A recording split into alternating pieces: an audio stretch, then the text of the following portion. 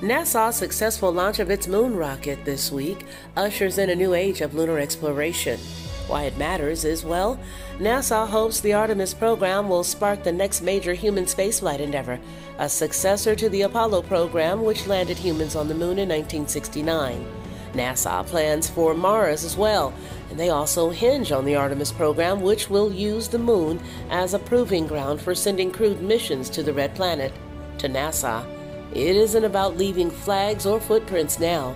It's about establishing a long-lived presence on the lunar surface that can be used to test the tech needed for more ambitious missions.